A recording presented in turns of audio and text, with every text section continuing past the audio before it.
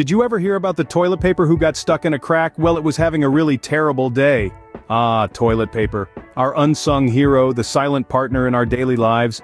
We all know it's there, we all use it, yet it's seldom a topic of conversation. Until now, that is. Can you imagine a world without it? The horror? Sure, there are alternatives, but let's be honest, none of them are quite as satisfying or as comforting as our trusty roll of TP. And have you ever thought about its journey? From a humble tree in the forest to that plush, soft roll in your bathroom? It's quite the Cinderella story, isn't it? Oh, and speaking of stories, did you hear about the toilet paper that crossed the road? It just wanted to get to the bottom of things.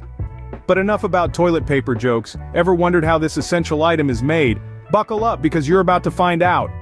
You might think that making toilet paper involves some sort of magic, but it's actually a fascinating process. Now brace yourself as we dive into the world of toilet paper production.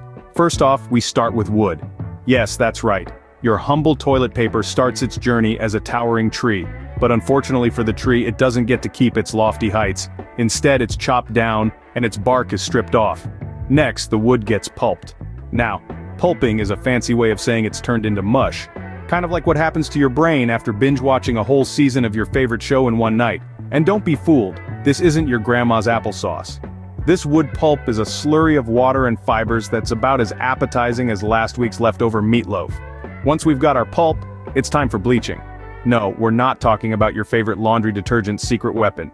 We're talking about a chemical process that turns the pulp from a brownish color to a dazzling white. It's like a beauty treatment for your toilet paper. After the pulp has been bleached, it's time for drying. The pulp is spread out and heated until it's dry. It's kind of like laying out on the beach to get a tan, but without the sunburn or the annoying seagulls. Next we have embossing. This is where the toilet paper gets its signature texture. It's like giving the toilet paper a unique fingerprint. But instead of being used for crime scene investigations, it's used for, well, you get the idea. Finally we get to rolling.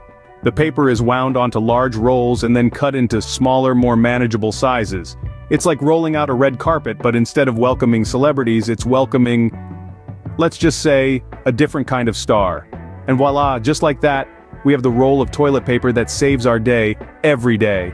So to wrap up, or should we say roll up, our journey through the fascinating world of toilet paper production has been quite the adventure. Picture this. Our hero, a humble tree, embarks on an epic journey, braving the mighty pulping process, enduring the intense pressure of the paper machine, until it emerges, transformed into a roll of paper that's softer than a baby's bottom. Talk about a plot twist. The journey doesn't end there. Oh no, our roll of toilet paper then takes a detour through the embossing station where it gains its signature texture, before ending its trek on the shelf of your local store, ready to embark on its final journey to your bathroom. Next time you reach for that roll of toilet paper, remember it's not just paper, it's a product of a transformation that's as fascinating as it is hilarious. Stay tuned for more behind the scenes of everyday items.